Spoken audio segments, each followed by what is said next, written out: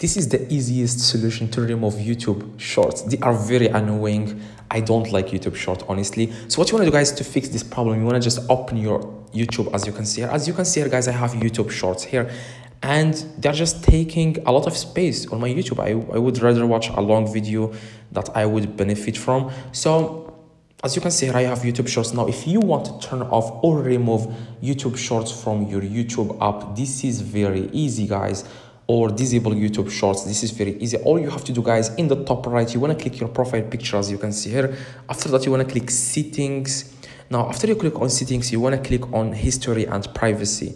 Now a few different options will come up. You can see here in the top, it will say there clear watch history. You want to click on clear watch history and clear search history, as you can see here. Now after that, you want to click on pause. After you click on clear watch history, you want to click on pause watch history and pause search history. You want to just turn these two off. You want to turn them on, I'm sorry. Now after you turn this on, see if the problem is resolved.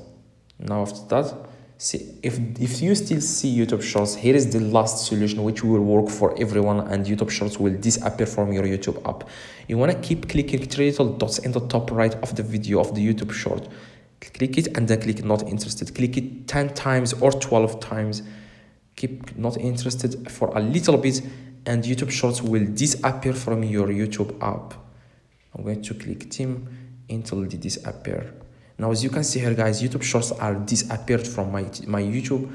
Now if you can see here, guys, YouTube shorts are gone, like they won't be here anymore. Now after that, after you fix this problem, you want to go back to your settings that I have showed you at the beginning and turn off the settings that I have showed you. Now turn this off, like leave it like it normally is. So hopefully, guys, if it works, let me know in the comments if this works.